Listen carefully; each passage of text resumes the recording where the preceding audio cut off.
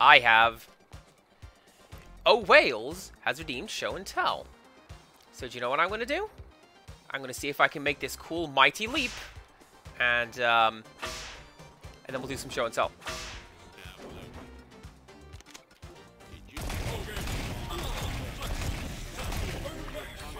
Yes, I can. And I'm just going to leave that as the opening clip.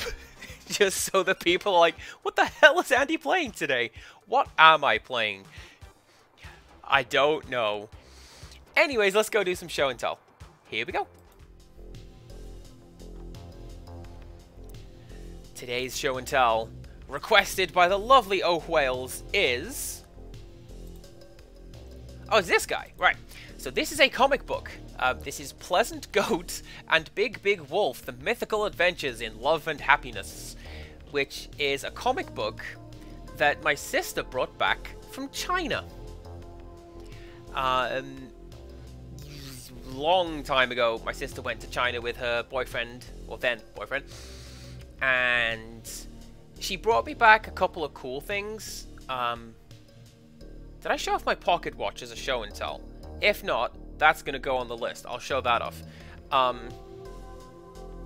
But one of the things that she brought back for me was this comic book, because I love stuff like this. It's kind of interesting to see what,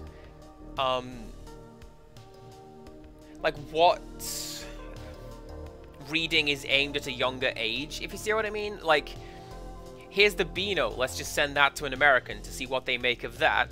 Here is what we believe to be the equivalent of the Beano, but in Chinese. I don't know. I can't read Chinese.